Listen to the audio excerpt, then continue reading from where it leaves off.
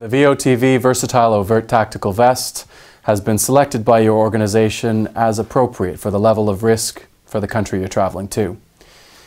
Included with the vest are instructions of care for the vest and its 7 component parts.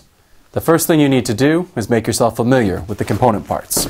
Open the sides by pulling back the Velcro, and then you can open the vest.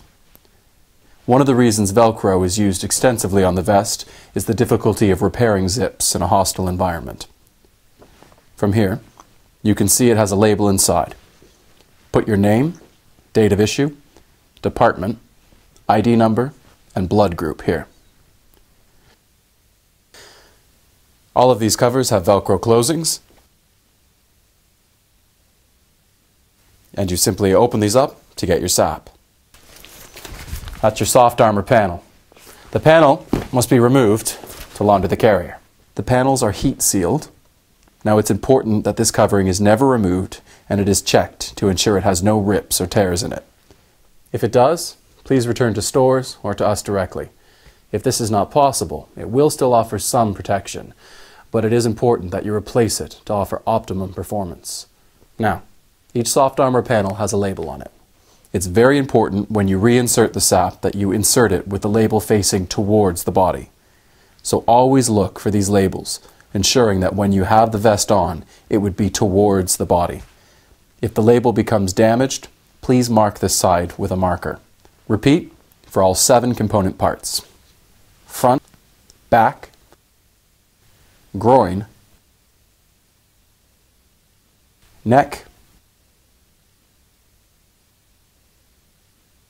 and shoulders. Notice the shoulder pocket does not have Velcro fastenings as the closings overlap. Put it back in, you simply fold over the edges, open up the pocket, and place it in, closing the Velcro. This is repeated for all the panels in the cover, front, back, groin, neck, and shoulders. The vest can be worn with or without the groin protection, as it's removable. Most of the time, the groin protection is worn up inside the vest. It's only deployed in high-risk environments. To engage it, simply place it over and fit the 2 tabs like so. You deploy it by putting your thumbs through here and pulling it down in one strong pull. You can remove the collar for comfort. The collar is held in by a Velcro strap. Simply pull to remove. To reattach, follow the line of the Velcro around the neck. HAPs, hard armor plates, are used to protect you from rifle fire, sniper fire, and AK-47 rounds. It is still very important to wear the plate with the label towards the body. On the label, you can see VestGuard UK details, level of protection, size, care instructions, and the model serial number. This particular plate is level 4, which will stop armor-piercing round .30-06 caliber. It's going to give you a very high level of protection.